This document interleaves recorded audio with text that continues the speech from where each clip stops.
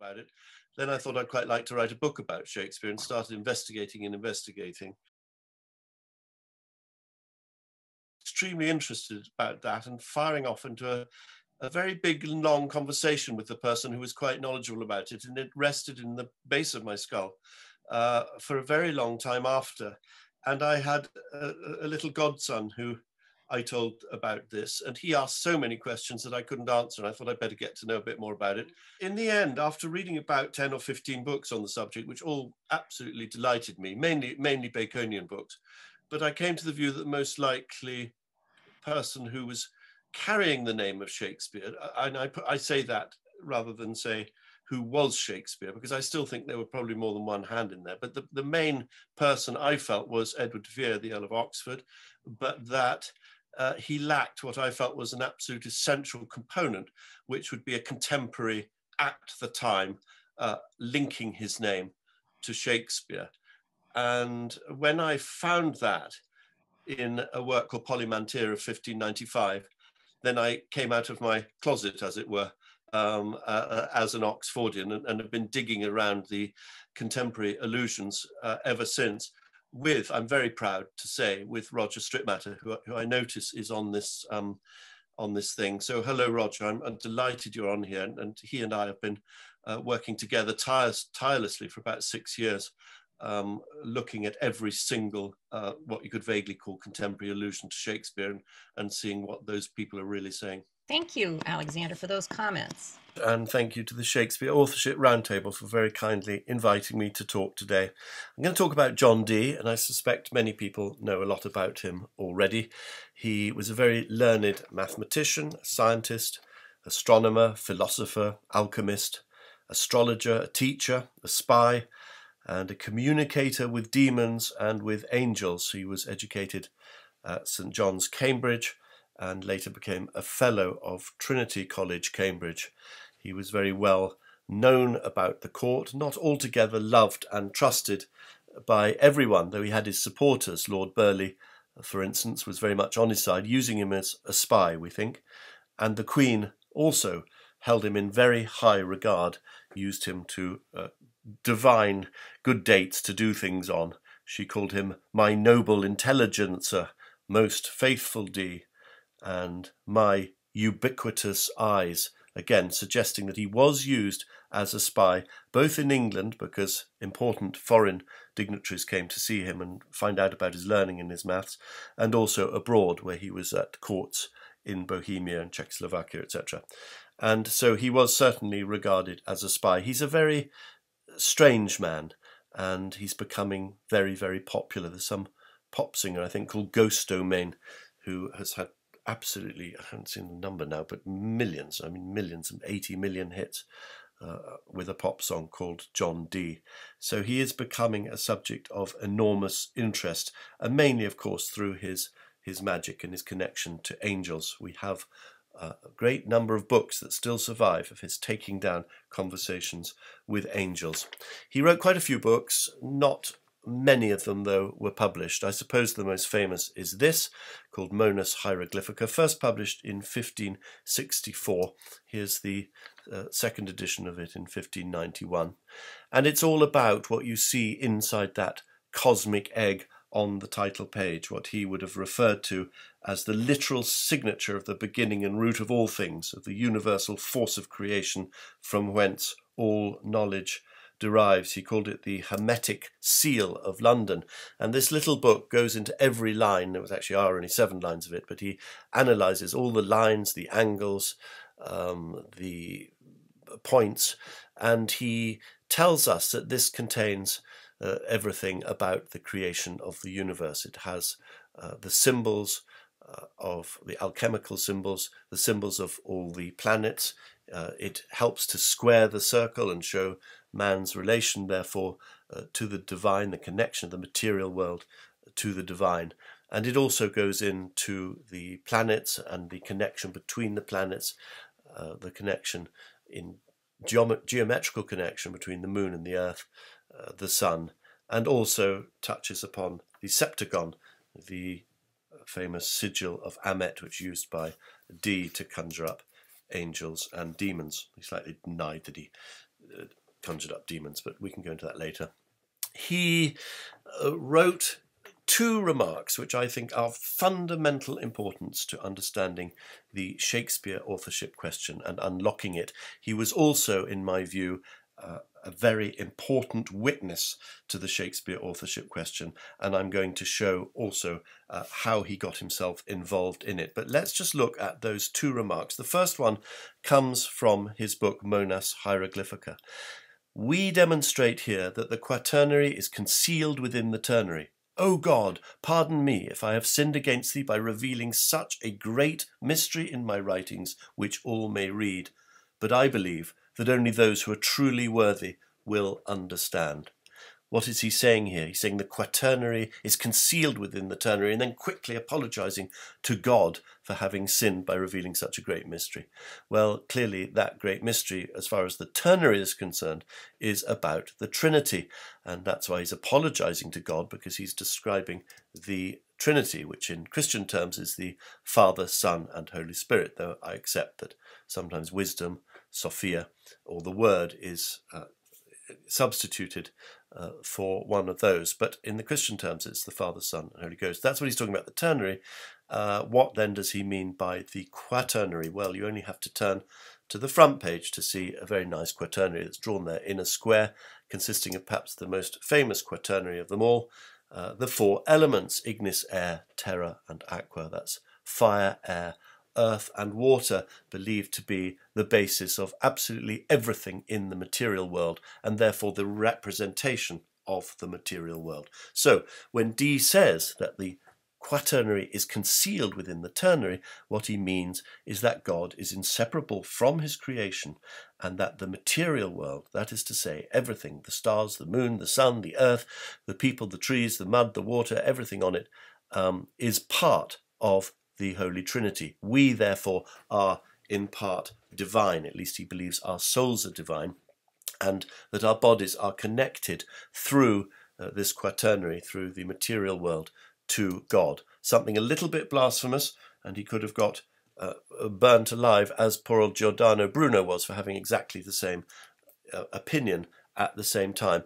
You're looking here at a not very high resolution, I'm afraid, image of Dee's cosmography, his picture of what he calls the primi quatridui mysterium, the four main mysteries. What are we looking at there? Well, we're looking at a big triangle, which obviously represents the divine Trinity, and you can see at each of the three corners of that triangle the sacred tetragrammaton, that's the Hebrew name of God, and from there you can see rays going back and forth to the cosmos. And on the outer ring there, all the stars of the firmament, and the inner rings representing the planets, including the moon and the sun. And then through that, what we see is a ring of fire, and then what looks like the pupil of an eye.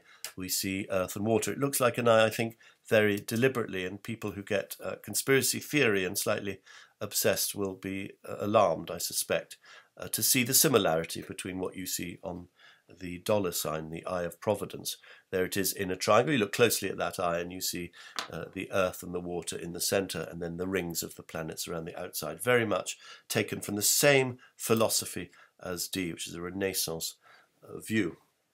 And now we're going to look at a symbol here which represents this quaternary that's concealed within the ternary, and is used very much by modern day Freemasons of the Royal Arch degree, and it comprises three T's formulated like that. So that's why it's called a triple tau, and it's known as the clavis ad thesaurem, which means the key to the treasures.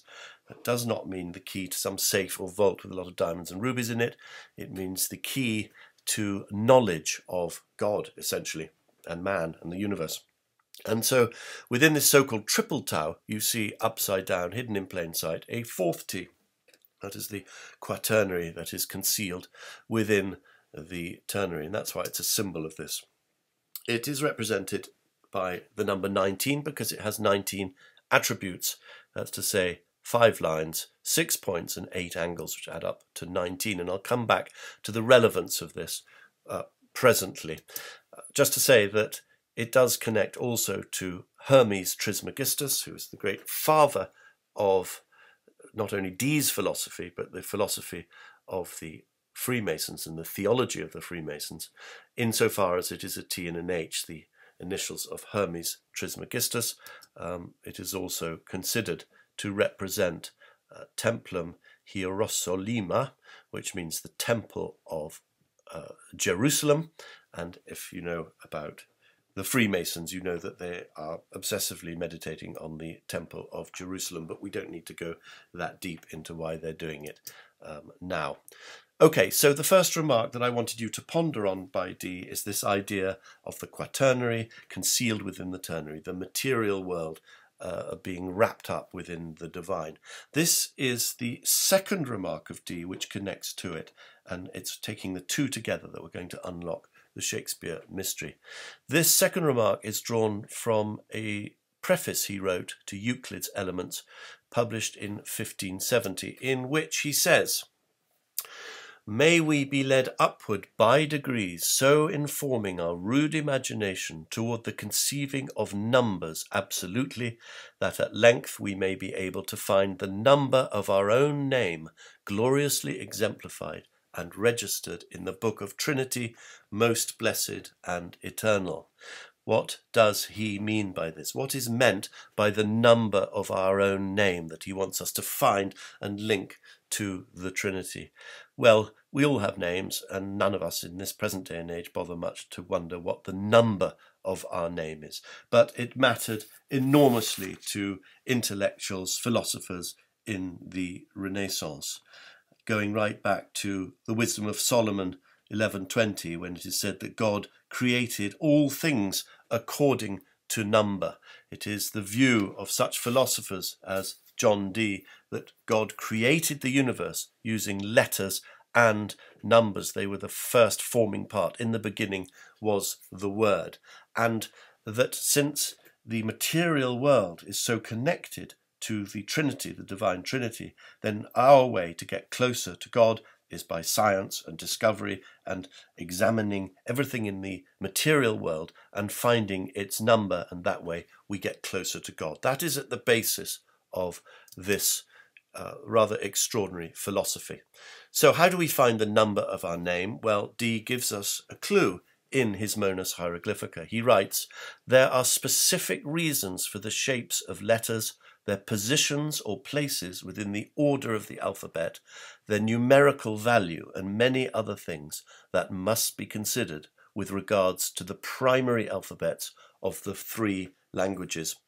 Now, what he means by the three languages are distinctly Latin, Hebrew, and ancient Greek. He is only interested in trying to find the number of things, the number of our own names, through these three alphabets. He is not interested in the English alphabet, for instance, which includes a W and a J, and V and U are the same letter, for instance.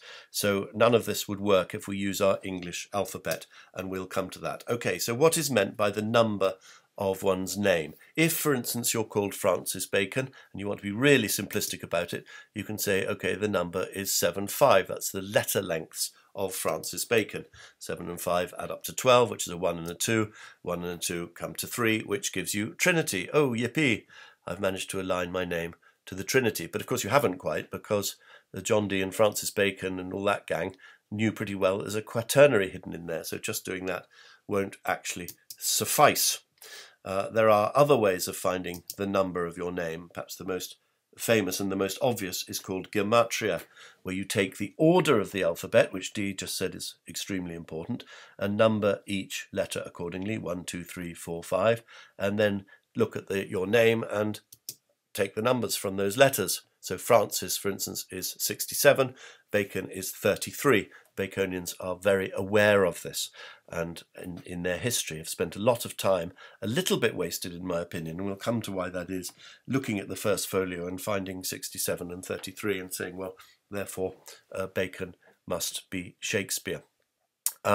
Actually, Bacon was aware of the Triple Tau and its significance and the connection of it to his name. We have Lord Bacon's Abecedarium, in which he associates the triple tau, that he calls triplex tau, with the number 67, which is the number of Francis. How is he doing that? He's not actually taking the letters 1, 2, 3, otherwise 3 T's, triple tau, would be 57. How does he get to 67? Well, he numbers the Greek alphabet all the way through to 24, that's normal, but instead of just timesing the T, which is 19 by 3, he carries on giving 25, 26, 27 exactly, etc. with double A, double B, or double alpha, double beta, double gamma, all the way through to triple tau, which is 67. That's how he does it and connects himself to this very mysterious symbol. Now, John Dee, perhaps that's even simpler. Don't forget, there's no J in Latin, so it begins with an I, Ion D, and he has the letter lengths 4 and 3, and 4 and 3 make 7. And he was in a magical seance on one occasion with St. Michael, who told him directly that 7 knitteth man's soul and body together, 3 in soul and 4 in body. So you understand what is meant by that. The 3 in soul means the divine trinity. The soul is simply divine and part of the divine trinity, and 4 in body because the body is from the material world and made of the 4 elements. That's what he's talking about. Of course, 7 is interesting to Dee. As many of you will know, he's said to have occasionally signed himself off as 007, and that's part of his being a spy, of course, and part of the Queen calling him my ubiquitous eyes. So you see his 2 eyes there with the 7 going over it, the 7 being the 4 and the 3 of his name, and also symbolizing the connection of himself to God. So there's his number of his name, and also the figure of his name, not just the number here. He signs himself off dicit litera quarta, and then puts a triangle with a dot after it. That is Seth, the 4th letter. The triangle obviously represents the Trinity, 3, but it is the 4th letter of the Greek alphabet. So you have that concealed quaternary in the triangle. And that 4th letter is delta, which is pronounced D, hence the dot, which is a shirik in Hebrew. So you've got his pronunciation, the 4 and the 3, and the quaternary concealed. Elsewhere, he signs himself just ID, and that too connects the quaternary, the hidden quaternary in the ternary. But I'm not going to go into that now. I might do it in question time if you're interested. Here, in the 2nd edition of his preparatory aphorisms, he signs himself again with a triangle and gives it away what that's all about, because he writes right next to it, quaternarius in ternario conquiescens, meaning that the quaternary rests within the ternary. Okay, now let's have a look at this fellow and see how he resolves the number of his name and connects it to the Trinity. His name is a little bit more complicated than Francis Bacon and John Dee because it has 3 points of it. The Edward De Vere, which is 624, and also a bit more complicated again because he's also got a title which is Earl of Oxford, but lucky for him that's 426, which is 624 backwards. So 624 seems to be the name of the game, let's say. Now, just as Dee signs himself off with a triangle, which is emblematic of his name and the quaternary concealed within the ternary, done in a shape, well, we get from the Earl of Oxford signing himself off in one of his servants' pamphlets, and the preface to it, yours at an hour's warning, double V. So how does double V connect him in any way, or his name, the number of his name, to God? Well, straight away we can see that 2 V's consists of 6 points, 2 angles, and 4 lines. So that's your 6, 2, 4, and Oxfordians might recognise in the double V Edward De Vere's motto, which is vero nihil verius, nothing truer than Vere, or nothing truer than truth, i.e. nothing truer than Vere in God, since God is truth. Notice how brilliant it is, the 2 V's obviously representing vero and verius, and nihil, which means nothing, being represented by nothing. So vero nihil verius is cleverly summed up in this.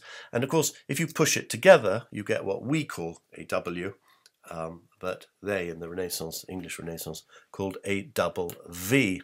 And this connects him to the Trinity, most specifically to Jesus, who says, I am the way, I am the truth, and I am the life. There you see the three V's there representing that Trinity or godly Trinity, and then of course the fourth V, which is the upside down V there representing Vere. So just like you had with Dee, you've got the connection of Vere and his name, Edward De Vere, Earl of Oxford, connecting it up to a threefold, fourfold Trinity.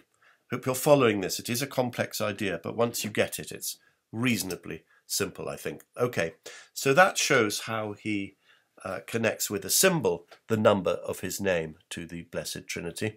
But what exactly is the number that he can represent?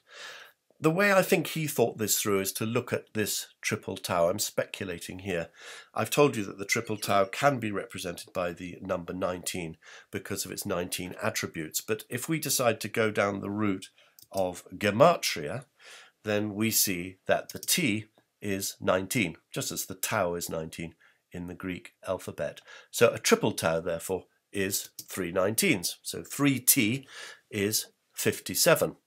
But we know there's a complication here because it is also represented as 4Ts because it has that quaternary concealed within it, and 4 19s are 76. So is there any way that Edward De Vere can find the number of his name that is represented both by 76 and by 57? Is that going to be too difficult? Well, very lucky for him, he's called the Earl of Oxford, and if you look at the numbers down below and see O is 14, X is 21, F is 6, etc., etc., you find that Oxford comes to 76. So that's quite lucky because it means that Oxford equals 4T. Now, he is the 17th Earl of Oxford, and 17th Earl of is 17 letters. Again, maybe that's just a little bit lucky, isn't it? 1740, and maybe it's just a little bit lucky that 40 is a pun on the number 40.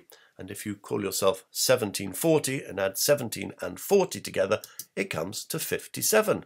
So he's got both the 3T and the 40, the 57 and the 76, the quaternary that is concealed within the ternary in that triple tau, and he's tied it to his name, 17th Earl of Oxford, but also, if you add up the numbers of 1740, that's 1 plus 7 plus 4 plus 0, it comes to 12, and that is the 12 letters of Edward De Vere. So in 1740, he has found the number of his name just as Dee asked him to do, and he has aligned it to the Blessed Trinity, which is a threefold, fourfold Trinity with a quaternary that is concealed within the ternary. How clever is that?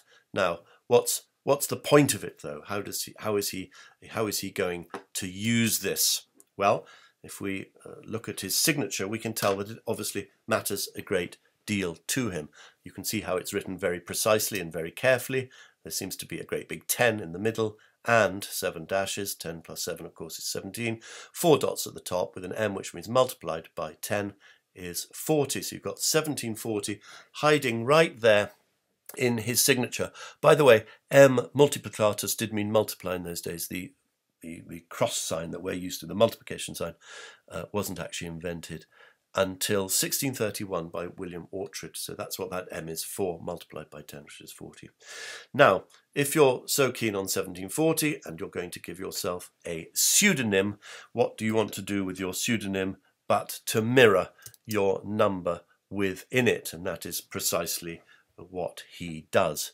So if you look at the double V that you can see there, and you see V is 20, so 2 20s are 40, and then you follow it by 17 letters, Ilium Shakespeare, and there you've got a mirror of your 1740 in your pseudonym 4017. And of course more than that, because as we've seen, the double V at the beginning gives you Edward De Vere, the 624 Earl of Oxford, and the Ilium Shakespeare, of course, alludes to Troy, Ilium, where the patron goddess of playwrights shook her spear enabling Achilles to slay Hector.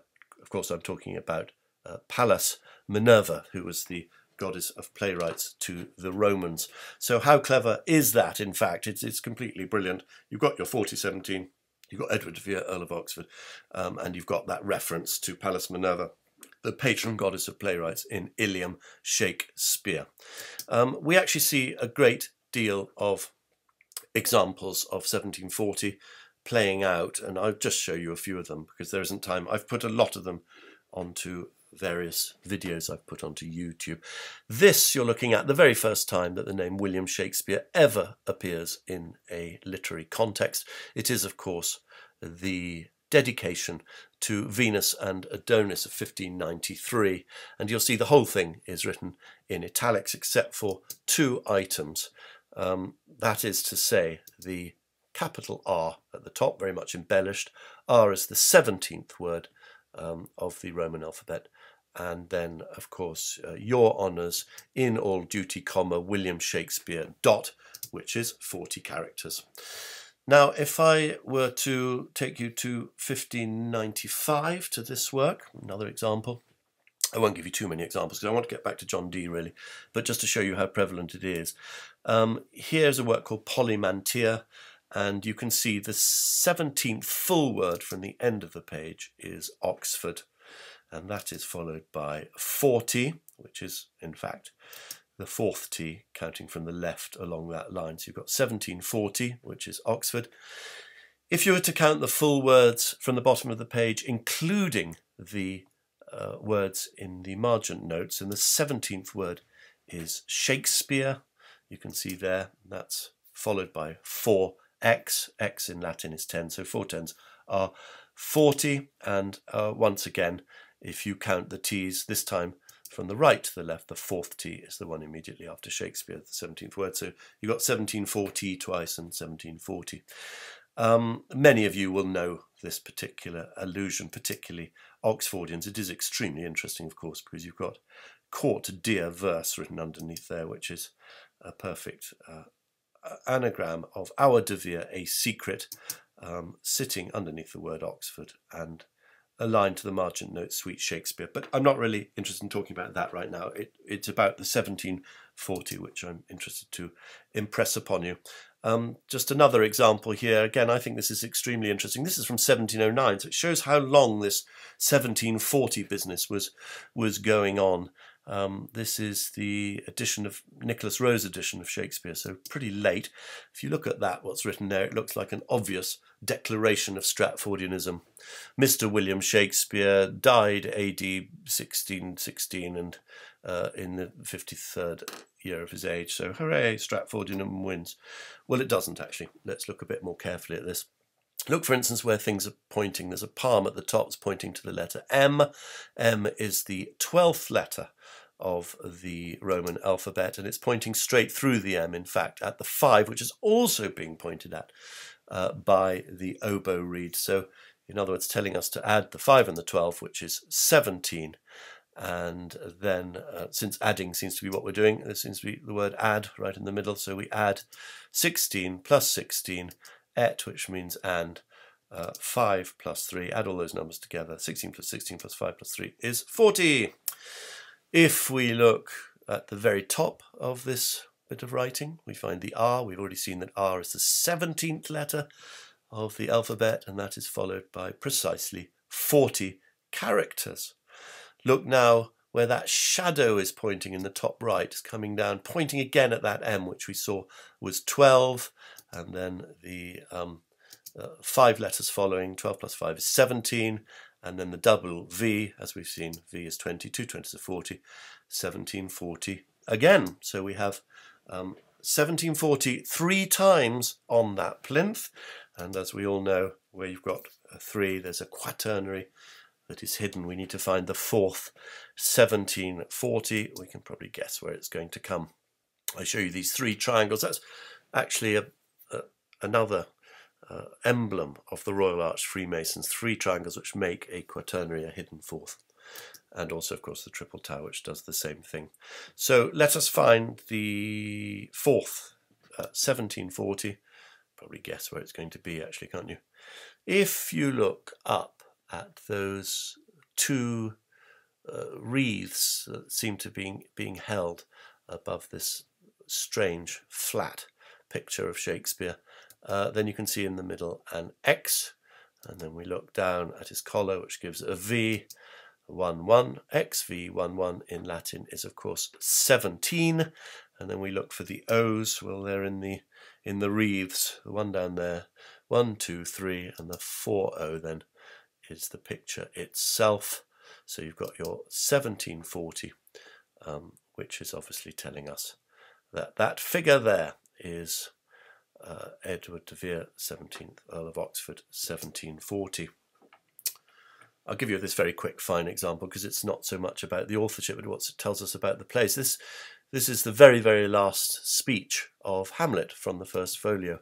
He says, "Oh, I die, Horatio." Notice down here at the end of it, O dies. So O is obviously Hamlet, because he says I die and O dies. Nobody would say that. It's a very bad line to have written, but we all know why they're doing it, because we've just seen it on the other thing, that 4 O's of course is 4O, which is 40. Dies, and it's preceded by the rest is silence, dot, which is, you've guessed it, 17 characters. So 1740 dies. That is telling us that Hamlet, the figure of Hamlet, is based upon Edward De Vere, and as many Oxfordians have pointed out for many, many years, it is a very autobiographical play with literally hundreds of connections through Hamlet to the life and times of Edward De Vere. Okay, let me now get back to John Dee, and I did say at the very beginning that Dee is involved in the Shakespeare authorship cover-up. It's not just that he inspired Edward De Vere to find the number of his name and to align it to the Trinity in that threefold, fourfold way. That Dee is actually involved. And what I want to show you now is how this, the dedication to the Shakespeare sonnets, published in 1609, that was the year that Dee died, how it involves the triple tau, and how that key to the treasures we can use to unlock it, and how Dee himself identifies himself as the person who did all this and made it all. So what's the first thing we can say about this? Well, it's laid out into three triangles. 3 3s are 9, yet if you count the lines, you'll see we've got 12 lines, implying there's 3 too many. Well, again, we're looking at this quaternary that is concealed within the ternary. It would have been simple, you would have thought, just to do 3 triangles of 3 lines each, but that is not the way their minds are working. In fact, if you count the line lengths of those triangles, you see they come to 6, 2, 4, which, as we saw somewhere near the beginning, that is the number of Edward De Vere's name and his title, Edward De Vere, Earl of Oxford. It is also June the 24th, 624, and June the 24th was the day upon which Edward De Vere, Earl of Oxford, died. We can take this 624 numbering even further by counting the words as demarcated by the dots and hyphens in the order 6 2 4, and there we find a rather interesting message.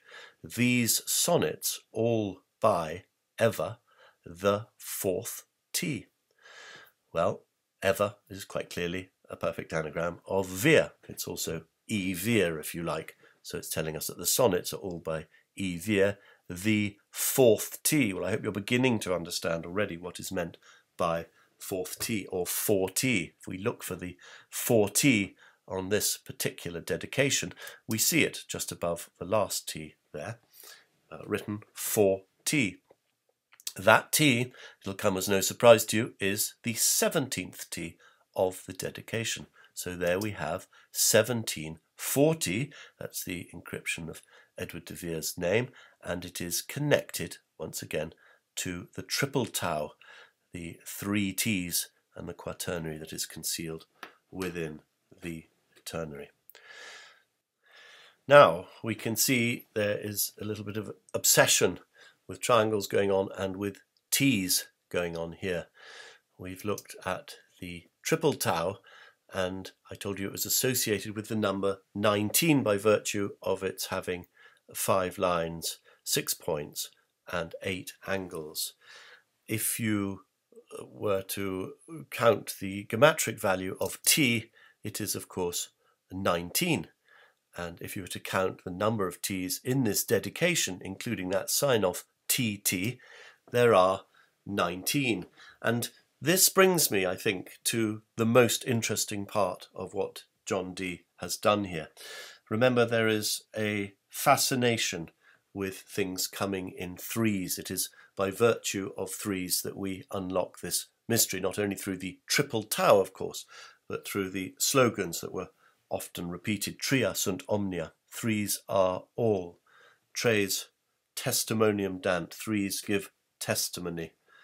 Omne trinum perfectum est, everything in threes is perfect.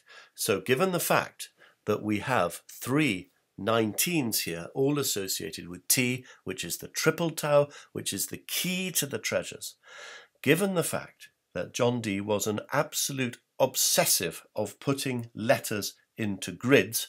In fact, in just one book alone, he has 49 grids where he wants us to look at the letters both in diagonal form and down through columns, as well, of course, as the famous Enochian tables. That why not put all of the letters of this dedication into a grid of 19 columns? Well, here it is. Can we see anything catching our eye, anything interesting there? Well, straight away, perhaps we see 3 T's, the so-called triple tau. Now, remember, the triple tau is supposed to have a concealed quaternary, a 4th T, probably pointing the wrong way up. Well, that's obviously not the T that you can see at the bottom right there, because that is not a concealed T. That's not concealed within the ternary, is it? If we're looking for the 4th T, it might be somewhere above the word fourth. It might be upside down. In fact, there it obviously is. What does it say inside it? De Vere. So that is a very obvious echo of the message we found. These sonnets all by ever the 4th T. There you can see the 4th T with De Vere written inside it. If we were to extend the plinth upon which it sits just a fraction, then you would see G at one end. That is how the Freemasons depict God, with a G, the 7th letter, of course. And then you get 40, which, as I told you, is the 17th T in that list. So you've got 1740, that's 17th Earl of Oxford, Edward De Vere. And then at the end, the HT, which is the triple tau. If we look above it, we have the letters I, S, and H.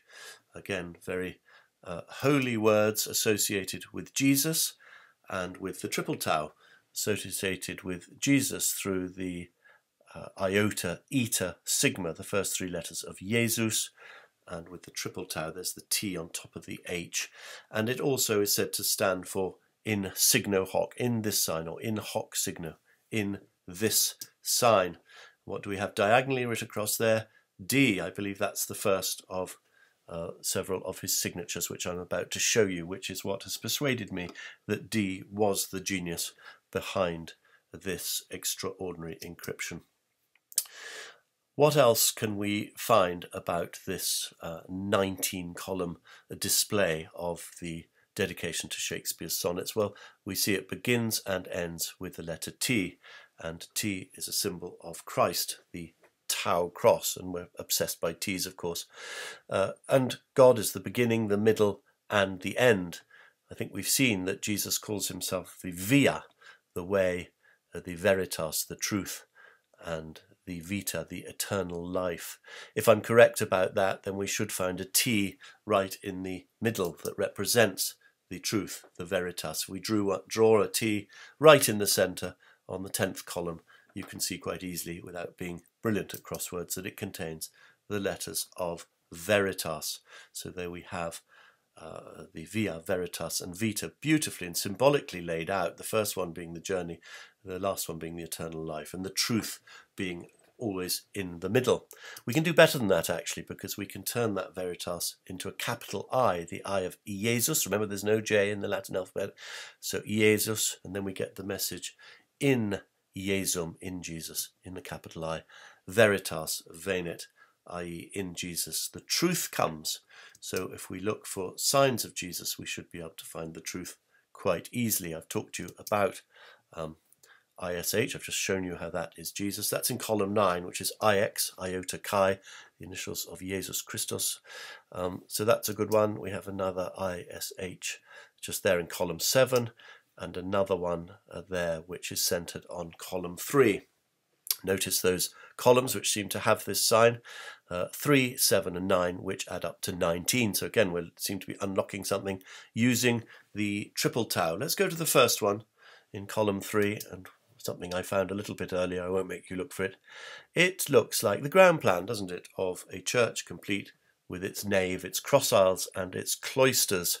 Where is this church? Well, we only need to anagrammatize the letters within it, and we can find that this particular church is in the Westminster. Indeed, it looks very like St. Peter's Westminster, which we know as Westminster Abbey. Look what John Dee has left behind inside the cloister. Again, I would say this is a very deliberate signature and sign of his brilliance in creating that. So that's column 3. Let's look in the one in column 7.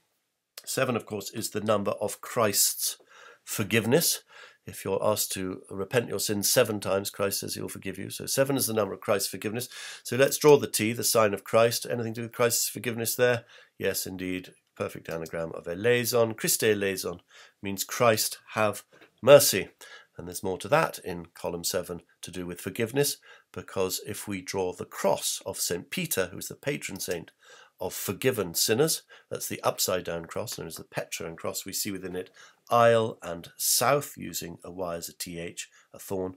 So you have St. Peter's South Cross Isle. Well, St. Peter's Westminster is, of course, Westminster Abbey, and the South Cross Isle is what we now know as Poets' Corner. So we're being led there for some reason, and we're being told that the truth in Iesum veritas venit, in the capital I. So column 9, which, as I say, is the initials of Jesus Christus with that ISH in it. If we draw our capital I for Jesus 3 times, what message do we get there? Well, we can see at the bottom, De Vere. We've already been dealing with that. And if you read from the top to the bottom, lies here. If I take EDV from the bottom to represent Edward De Vere, and then we have lies here, very simply written there. So we're being told that Edward De Vere is buried in the South Cross Aisle at St. Peter's Westminster. That's Westminster Abbey. Now we're going to turn to find out the exact spot where he lies. So let's put all those back together in the 3 triangles where we found them and turn the page to the title page, Shakespeare's Sonnets. 19 letters again. Now, it was Alan Green who discovered a great mystery that was hidden here regarding this line, which points from the dot by G, which stands for God, and the dot by D, which perhaps stands for Deus, God. And he discovered that joining the 2 ends of this line to various points and line ends on the right, you get something very extraordinary. One right-angled triangle, another right-angled triangle, another one, and another one. There are 4 perfect right-angled triangles there. And, of course, the angles of a triangle are 180, so 4 triangles are 720. And, yes, guess what? That is the same as the angles 720 on the triple tau, which has, of course, 4 T's in it. Triangle, triangle, triangle, triangle. So there is a connection to the triple tau and 4 triangles. Alan Green discovered also, using Thales' theorem, that these 4 triangles are concealing a perfect circle. What he didn't note, and to which I've added, I think, an important addition to this, is that one can use this geometry and cut across from that G dot to make a cross in the middle, and coming down from the stem of the P of Shakespeare's, we form the chi rho symbol, that ancient symbol of Christ, which maybe totally coincidentally consists of the rho, which is the 17th letter of the Greek alphabet, and the chi, which in biblical gematria is the number 40. So you actually have 1740 right out there hidden on the front title page. This has been drawn with such extraordinary accuracy.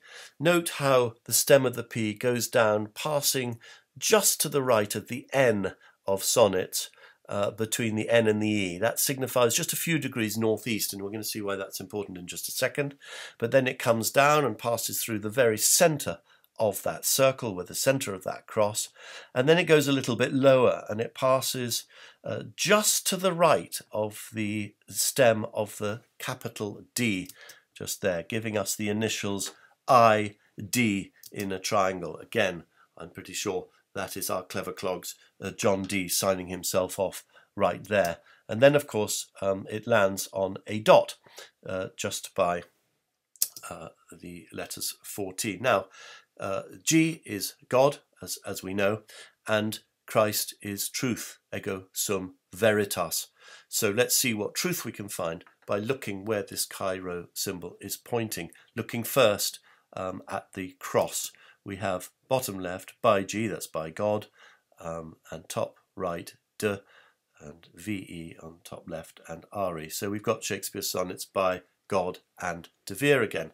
And of course, there is a fifth point, which is captioned by 4T, and yes, there are 17 letters in that line.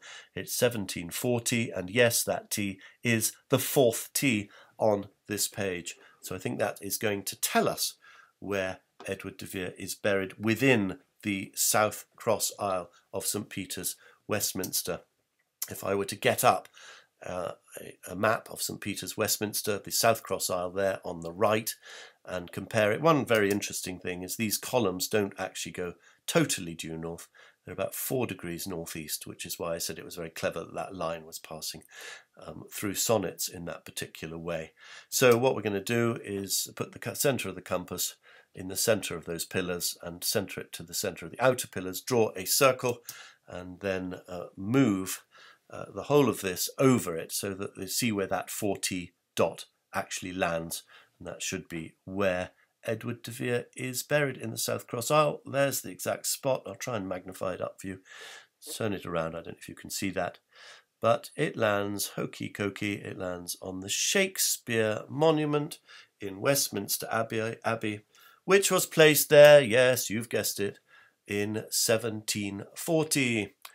And if we look at the scroll to which he's pointed, you can see that he's muddled up the Shakespeare quotation by putting the cloud cup towers on the top and taking the E out of it, so it has 17 letters. It shouldn't be there, it should be lower down, that particular line, and lining it up like a Masonic square with 4 T's on the left. Reminding us all, does it not, of the Stratford-upon-Avon monument, which has your 17 characters and 4 T's, like a Masonic square in the bottom right, obviously made to complement each other, I suppose. We also see, if we look at the monument as it originally was, when it was first done, it had 17 iron railings, 17 spears facing on the front, and you can see how he's standing, still standing like that to this day, representing the 4 and the X, 410s, of course, which is 1740. Then, if we could see him from behind, which we can't because of that wall, so I can flip him round, you see how his position becomes the chi-rho, which, as I have said, is the rho being the 17th letter, and biblical gematria, the chi being 40. So there you have your 3 + 1, 1740, on the very monument that sits right on top of where Edward De Vere is buried, and it's using this 1740, which connects the number of Edward De Vere's name, Edward De Vere, 17th Earl of Oxford, with the threefold, fourfold Trinity, which is exactly what John Dee asked to be done in 1570. Now, this is my last slide, and I think is the one that really shows the absolutely incalculable genius of John Dee and what he has done here. Just to remind, we saw how double V is used to represent the number of Edward De Vere's name, the 624, and how it also alludes to his motto, vero nihil verius, nothing truer than Vere and nothing truer than truth, i.e. nothing truer than Vere in God. We saw that. We also saw how the capital G is used by the Freemasons, the seventh letter, to mean a God. And I think I've really drilled into you by now this idea of the triple tau with the quaternary that is concealed within the ternary, and also the three triangles which put together in such a way form the quaternary, another triangle pointing the other direction. So given that we have our three triangles on the right in the dedication, and given all that I've shown you about the quaternary, it is obvious, is it not, to us by this stage, that there should be a fourth triangle hidden in the center representing veritas, which is truth, the first one representing via, which is the way, and the last triangle representing the eternal life. So can we find the veritas, can we find the truth, an upside down triangle hidden here in the very center? Well, obviously it is going to be formed of an anagram of what it says there, our ever living poet wisheth. And this is what I found. So it now reads and makes perfect sense: to the only begetter of these ensuing sonnets, Mr. W.H., all happiness, and that eternity promised by God, double V, the poet, vero nihil verius, the well-wishing adventurer in setting forth. You see then how we have the via, the veritas, and the vita, all symbolized in those three triangles once we have turned the key, the clavis ad thesaurem, the key to the treasures, once we used that triple tau and John Dee's extraordinary words of wisdom about hiding one's name. But look what happens when you turn it upside down. There, I think, we find the grail, the chalice, the funerary urn, if you like. It doesn't matter. That's what is left of Edward De Vere, are the sonnets when turned upside down to form that beautiful image.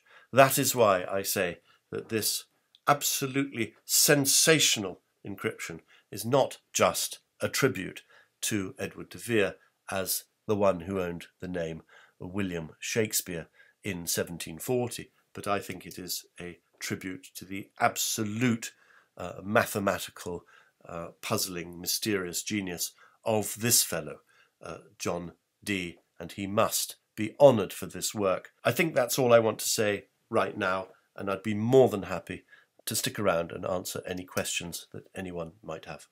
And we do have questions in the chat. Sonnet 14 seems to reject astrology. Not from the stars do I my judgment pluck. Do you have any comments? No, I have no comments on that, except to say that Edward De Vere was very famed for his love of astrology. And I'm always a little bit cautious, to be honest with you, about interpreting the sonnets. And I know many people have done brilliant work on it, but it will always be an area of debate, except I think for the first 17, which I think everyone universally agrees are dealing with a fair youth and the demand that he procreate. I would not, in short, I would not read that comment on Sonnet 14 as meaning that Shakespeare wasn't interested in the cosmos and in the planets, because we know he was through all the plays. Here's a question. Your work seems very compelling to me as a layperson reader with only very limited grasp of numerology, cryptology, etc. But have you made an effort to get a rigorous, critical outside review of your analysis by a qualified cryptologist with no dog in the fight as to the Shakespeare Authorship Question? Thank you. Well, I've had a mathematician look at it, and his head exploded, to be honest. I found it so difficult. And so I said, well, look, can you reduce it to just certain elements of it? So anyway, he did that, and I think he's published it somewhere. But it gets so ridiculous when you look at these numbers that they're almost meaningless in themselves. But he came up with 0.176 times 10 to the power of minus 13. So that was the probability of those things being there by sheer accident. In the end, though, one's led by one's personal interests, and common sense guides me to say that it's absolutely inconceivable that the things I showed there are there by fluke. I mean, we're just in baby imagine land, if anyone can think that. I believe there is a magazine or a very serious journal called Cryptology. There's nothing I would like more than for them to look into it. Great. I have another question. I have seen critics sometimes point out that Edward De Vere himself more often used Oxenford or some other variation rather than Oxford. Comments on how spelling issues may affect your analysis. That is an interesting point. In fact, if you looked at the signature that I showed there, he signed himself in that signature Oxenford. He does sign Oxford as well elsewhere, but my point doesn't actually change. That the 17th Earl of Oxford gives you 1740, and I've heard a lot of people saying, well, in the plays, for instance, I think Alan Nelson says, well, in the plays, he says Earl of Oxford. Oxford and Oxenford are, in point of fact, interchangeable. As we all know, during Oxford's life, lots and lots and lots of people were referring to him openly and talking about him as Earl of Oxford. So he was Earl of Oxford.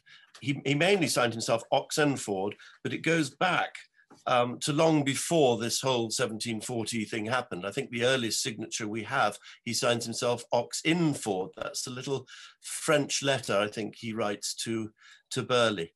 But it's never occurred to me that in any way damages the point I'm making, which is that 1740 works for Earl of Oxford, as well as 1740, which is the 57 of the Triple Tower.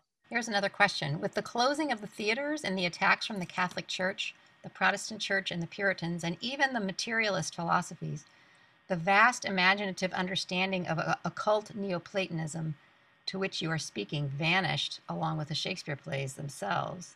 The Neoplatonist ideas and the plays were gone and lost for at least a generation, and the art was replaced in 1660 by the rhymed couplet, which was dominant for over a century. Do you feel we as scholars and theater companies and audiences have recovered what is lost? Well, no, not everything of what's lost, but I feel there's a huge energy going on now to try to recover some of this. And it wasn't just lost. You've got to remember that actually it was actively fought against. The father and son, Merrick and Isaac Casaubon, who worked very hard to rid England of Hermeticism, Neoplatonic thought, and to rubbish John Dee, in fact. That was what seemed to be going on.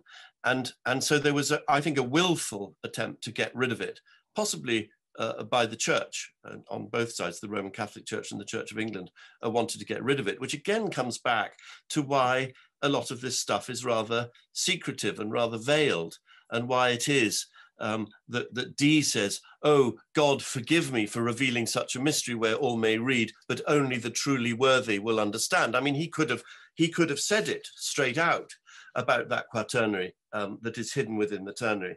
Funnily enough, that is more or less said straight out, but published much later by Edward Kelly. And Edward Kelly, as I'm sure many know, was Dee's sidekick.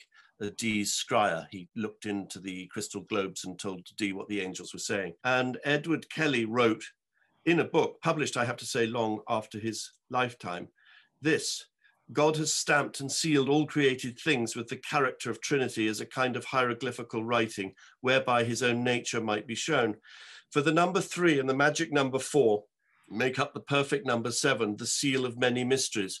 And seeing that the quaternary rests within the ternary, it is a number which stands on the horizon of eternity and doth exhibit everything bound with God in us, thus including God, men, and all created things with all their mysterious powers. He's sort of telling you that what underlies this principle, the idea that man and creation is part of God. But you have to remember that was blasphemous. That was not accepted by the churches. But I hope that in the talk I gave just there, that it's as straightforward in a way as one can make this very strange and veiled mystery. And there are 2 1609 sonnets quartos. Is the geometry the same in both? No, it's not. And this brings up an extremely interesting set of questions, because you can't do that front page geometry on the Wright edition. You can only do it on the Aspley edition. We know that Edward De Vere was buried at Hackney originally. So the question is, when was he moved? His cousin, Percival Golding, says he was moved to Westminster, but we don't know when. If we could date that the Golding remark, that would really help. My guess is he was moved in 1619, somewhere around there. But this creates a little problem to do with the two editions. And Aspley was involved with Jaggard, and Jaggard was also involved, this was a printer, in backdating a lot of Shakespeare quartos in 1619. These are known as the Pavier quartos, and they've got dates on them like 1608 and 1609, when in point of fact we know from paper analysis that they were actually printed in 1619. Now, I suspect, and I stress this is pure speculation, but I suspect that the Aspley edition may be backdated and from 1619 and is part of that. But I would really love someone someday to do a paper analysis to see whether the Aspley and the Wright editions came off the same presses. But I suspect they didn't. I think they were probably set up as early as 1609, maybe even earlier. But it opens up a lot of very interesting questions about, did Vere know that he was going to be moved to that exact spot? Which, by the way, is a very, very interesting spot. It's not any old spot. I mean, the geometry of that position with the tombs of Chaucer and Spenser is a perfect right angle triangle of angles 60, 90, 30. But that position is very, very special. And not only is it very, very special, but in that way, but it was also an enclosed space within Westminster Abbey, that spot. It wasn't as we see it now, it's not open with the rest. So he was enclosed, but he was very near the graves of Beaumont, Chaucer, and Spenser. So what are we seeing there? We're seeing the same thing. It's the fourth, the quaternary that's hidden in the ternary. He is the anonymous poet who's hidden. That's why William Bass talks about this threefold, fourfold tomb when he's talking about the tomb of Spenser, Chaucer, and Beaumont. And then he's talking about Shakespeare's tomb as a threefold, fourfold. It's all back to this same thing. So it is, I mean, what I would love, of course, my obsessiveness has been the Shakespeare authorship question, but I would love to know whether this threefold, fourfold, this quaternary concealed in the ternary, whether it unlocks any other great secrets. I bet it jolly well does. Here's another question. How did the 19 get to be the number of columns you chose for the array of letters? So as I explained, actually in the talk, we noticed there an obsession with T's. We had that message, these sonnets, all by ever the fourth T, and we looked just above it and we saw 4T and a triangle of T's. And when we actually looked in that 19th column, we saw De Vere as the fourth T. So there's definitely an obsession with T's. Now, T is 19, whether you're looking at the Greek alphabet, tau is the 19th letter of the Greek alphabet, or in the Roman Latin alphabet, T is the 19th letter. As I also mentioned, I think that the triple tau, which I believe so much of this seems to be based on, it consists of 19 attributes. It has 5 lines, 6 points, and 8 angles. That adds up to 19. Not only that, if you look at the dedication itself and count the T's, there are 19 T's on that page. So you've got 3 reasons connected with T and triple tau to be going to a 19-column arrangement. And you could say that if you want your 3 plus 1, well, you actually only have to look at the title of the whole pamphlet, which is Shakespeare's Sonnets, which is 19 letters. Have you made any progress with looking further at the location in Westminster for evidence to support his burial there?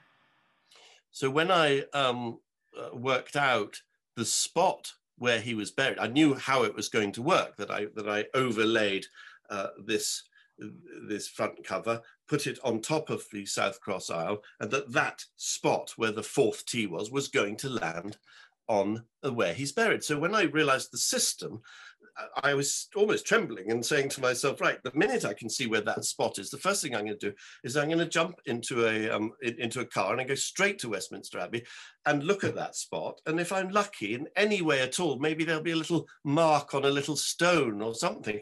Well, of course, as I moved it over and it landed smack on top of the Shakespeare monument. So that in itself seemed to be absolute total justification and verification of what I was doing, and has led me to believe that it has to be correct. I have literally no doubts whatsoever that that is correct. However, I do appreciate that there are people who say, well, jolly interesting as it is, we want to move that statue, dig underneath and find out the body and see if the coffin has anything in there. Now, all of this was sort of planned with some friends of mine who have very high up connections within Freemasonry. I, by the way, am not a Freemason and would never become one under any circumstances, because I disagree fundamentally with their policy on secrets. I think that everything, anything worth knowing must be shared. And I do accept that there are occasions when you hold back the truth. There was an arrangement was made to meet with the Dean and 3 very, very prominent Freemasons, and I was going to take them through the evidence that I had and said, look, now surely there is a case to do some digging or moving or find out what's there. COVID was what stopped that meeting, and it hasn't since been rearranged, but it is something I'd be very interested in pursuing. John Dee died in 1609. How did this cipher get transmitted down a generation and translated years later into the Stratford Monument inscription? I think without a question, it is being kept alive within Freemasonic circles. And that doesn't mean for a second that every single Freemason knows the secret and knows that code. Do you think John Dee could be another guise of Edward De Vere? No. Nearly always you find, if you look at patterns of, look at Vienna at the turn of the 18th and 19th centuries, and there you've got Schubert and Haydn and Mozart and Beethoven, and they're all sort of crowded in there at the same time. So I think very often you find very great minds, even in different disciplines, they're grouping together in time. And so, no, John Dee was an exceptional man. He was quite a lot older than the Earl of Oxford, but he was part of the great minds that inspired other people. And no doubt he was inspired the other way around. He was very keen on theatre, and I wouldn't doubt at all that he was very inspired by the Earl of Oxford. There's a hell of a lot more to find out, and I'm always very excited when people like Glenn, and there's quite a lot of people out there now who are starting to look at this through this lens, and they are finding some amazing things. So it's a great team effort. We're all building on each other's work, and I just think it's very exciting. There's a bit of a movement going on now. They only have to look at Dee and look at things going on to know it's happening, and so we need to encourage it. We need to guide each other. We need to try and stop each other if we think we're going too far and too silly, but just work at it. And I think there's much more to be discovered if we pay attention to it. Thank you all for being part of this.